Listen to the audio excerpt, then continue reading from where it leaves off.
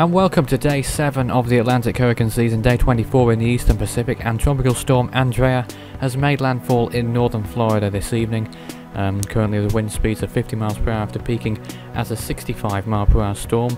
We also have 2 invests out in the northern hemisphere at the moment. Invest 92L in the Atlantic, which now has a 10% chance of formation in the central Atlantic, and 98W, which is in the western Pacific. You can see it here on the Pacific satellite imagery, the full Pacific wide view there. Not much going on in the eastern Pacific just yet at the moment, but we have 98W there in the western Pacific, which may develop into a storm as it moves in a generally northward direction over the next few days.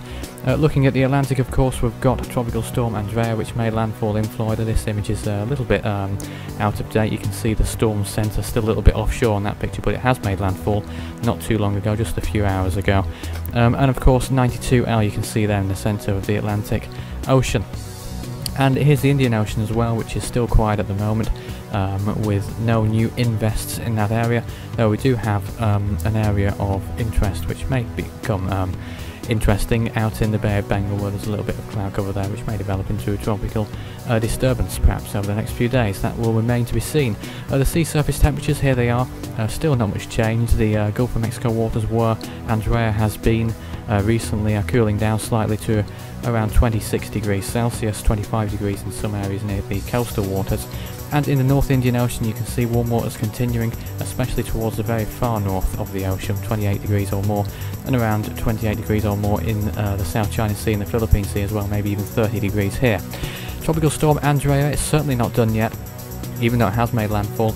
Its pressure is at a low of 992 millibars at the moment. That's the lowest we've seen it so far, and is expected to remain tropical at least for the next 12 to 24 hours, so tropical storm warnings remain in effect for many areas. And then it's expected to turn extratropical as it skirts up the northeastern United States coast, and then perhaps makes another landfall as an extratropical storm in Nova Scotia and beyond. Tropical storm warnings in effect for Boca Grande to Steinhatchee River, Florida, Flagler Beach, Florida to Cape Charles Light, Virginia, Pamlico and Albemarle Sounds, and Lower Chesapeake Bay south of New Point Comfort at the moment. Tropical storm warnings, there they are.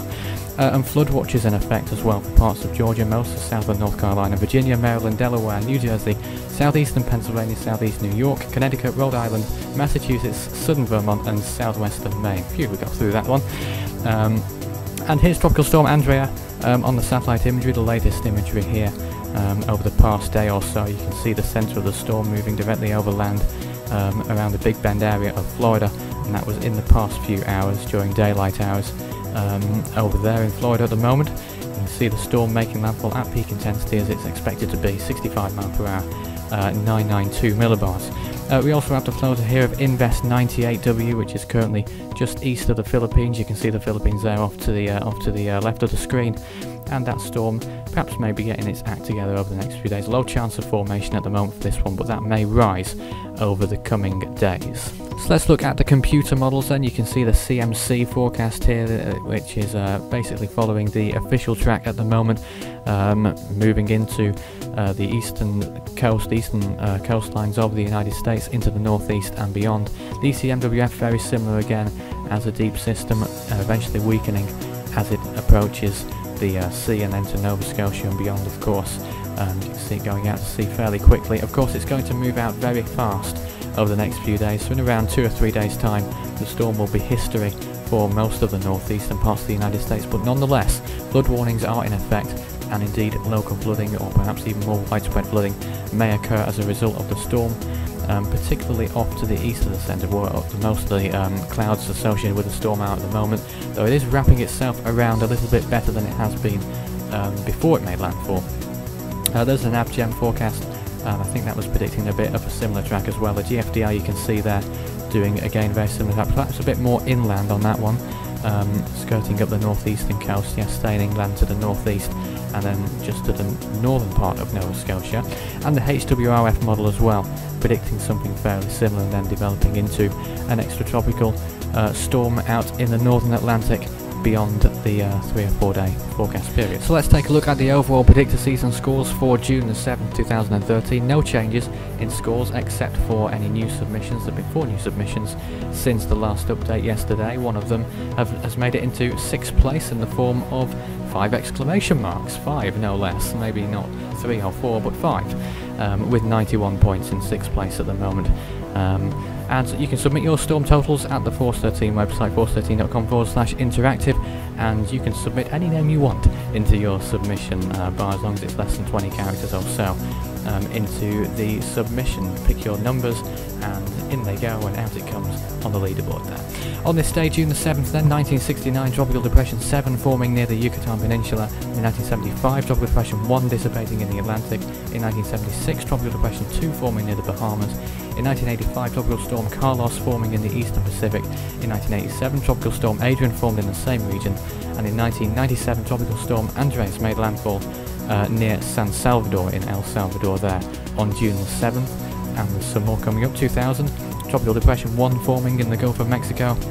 In 2003, Tropical Storm Sunilor forming in the Western Pacific.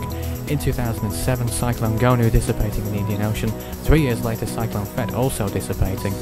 And in 2011, Tropical Storm Adrian formed in the Eastern Pacific on this day, on June the 7th. And don't forget, you can track any storm that forms, including Andrea at the moment, and indeed 92L, the Invest, and 98W as if they form. Track the storms on the website, force13.com/stormtracking.html. That'll take you straight to the tracking pages. It's also at the bottom of this video, so there's no excuses for not visiting. And you can track any storm in any basin, and warning information as well, of course. And of course the social pages, YouTube, Facebook and Twitter, Force 13, we're on all of those. And don't forget to show your support by liking, following and subscribing to the YouTube videos, of course. And subscribing is also a good tool as well, so you can keep in the loop with any new videos that come out, because they're fairly rapid with all the bulletins and updates and such. And there'll be another update on Andrea probably as well during the day on June the 7th. That's it for now.